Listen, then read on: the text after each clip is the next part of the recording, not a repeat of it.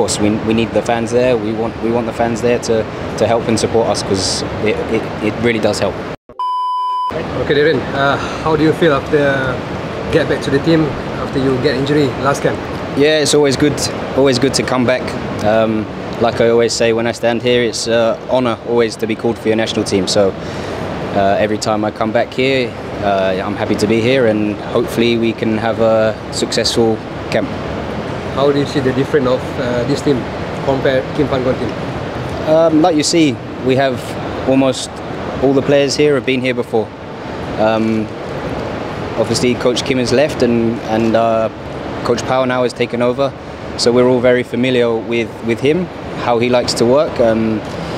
We haven't had much time, so I think not much changes really. The same system and the same setup is sort of there, but every coach has their own way of playing, so slight changes here and there, but all the players are very comfortable. Okay. And then there is a lot of option in front, striker, I think 4 or 5.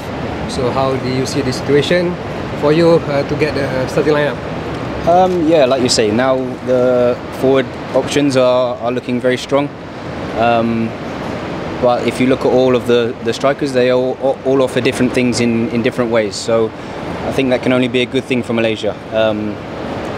Of course, the chances of me maybe starting might be a bit less with more options, but whatever role I have in the team, I'll come on and give my best. So if it's starting or if it's coming off the bench, I'll be ready. Darren, with the news of the boycott, I mean, it's making its rounds. Everyone knows that the fans are boycotting and ticket sales are not so well. It's not doing well. Does this affect you guys at all? Not really. It's our job to focus on the performance, and we're footballers at the end of the day. So it's important that we train hard and we're ready for the game. That's all we can focus on as footballers. But of course, we need the fans there. We want the fans there to help and support us, because it really does help. Do you remember in any cases with the national team that you've had like minimal amount of fans in the crowd in a stadium as massive as Bukit Jalil?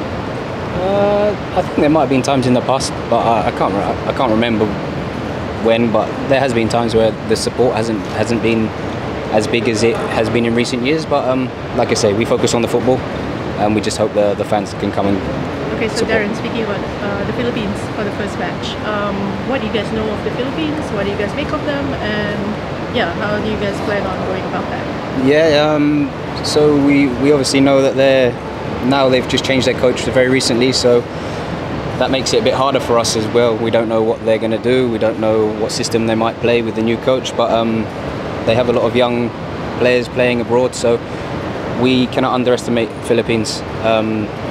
They're not far off us in the rankings, to be honest, so we know that it's not going to be an easy game. We need to go there and be at our best if we want to make it to the final.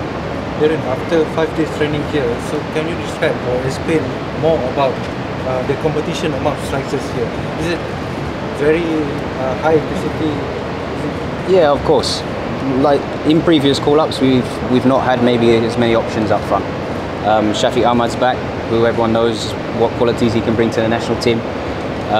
We have Paolo there, who's doing very well this season, and Romel's also been great at JDT. So the more competition in that department, like I said, can only be a good thing for Malaysia. So of course we're all trying to be the one that starts the game, but we all know that we have an important role, whether we come on the pitch or we start. So like I say, to have more options is only a good thing for Malaysia. Is there any obvious difference between last call-up under Pan-gon and just only 5 days? Can you see the difference? I wasn't actually here for the last call-up, but like I said, it's the same group of players. The coaching staff hasn't changed too much, but every coach has their own way of wanting us to play and philosophy. So there'll be slight changes, but the personnel is very similar. Darren, what kind of personal guarantee can you give to the fans and such on your performance coming up in the Merdeka tournament? Like I always say, when I stand here, I'll always go and give 100%. That comes natural to me. I'll always want to score goals. I'll hope to score goals, but yeah, I can guarantee one thing: when I do cross that line for Malaysia, I'll always go and give 100%. Well, Darren, that's for me. 1 goal and 1 assist in the league. So is you in a good shape for half the team to get as a winner for this edition? Yeah, it's been a bit stop-start for me again this season. I had an injury that made me miss the last call-up, and I was out for quite a few weeks, so it's hard to get that rhythm.